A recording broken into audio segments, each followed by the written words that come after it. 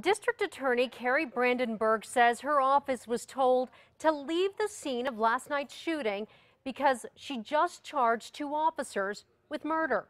Brandenburg's prosecutors have been allowed on every other shooting scene under an agreement with APD. But now APD says there's a big conflict of interest. News 13's Chris McKee spoke to both sides today. He's live at the DA's office with more. Chris? Yeah, Jessica, Brandenburg says this has never happened before. For more than a decade, her office has been allowed at every single officer-involved shooting scene as part of the investigation team. But last night, a city attorney called her and said that can't happen anymore because she just charged 2 officers with murder. Now, here's a clip of that phone conversation.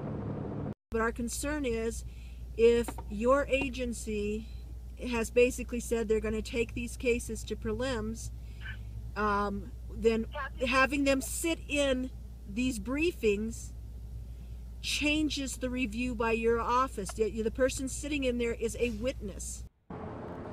The mayor's office says the conflict of interest stems from the James Boyd case. The same district attorney who reviewed the Boyd shooting scene the day it happened is the same district attorney now filing charges against officers Dominic Perez and Keith Sandy.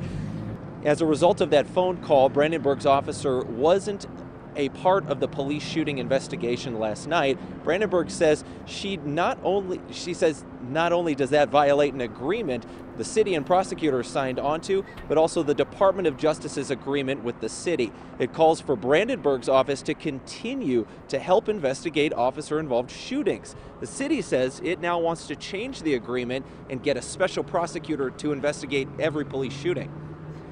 This creates a level of transparency for officers to understand that the same prosecutor sitting in the pre-briefing won't be the same prosecutor indicting them or potentially indicting them. For them to say we have a conflict of interest because we work with them or for whatever reason because we decided to pursue the Boyd case, and that was the reason given last night, basically means that they are above the law.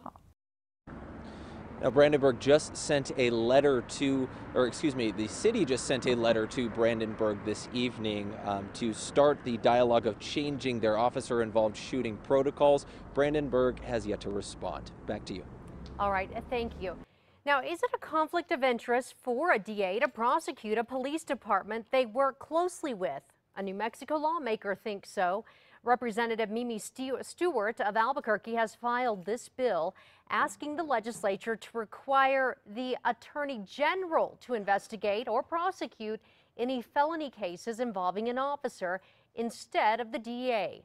We asked the governor for her opinion. In an email, her spokesman said district attorneys are typically able to handle these types of cases well and always have the discretion to utilize other DAs or the Attorney General when there is a true conflict of interest.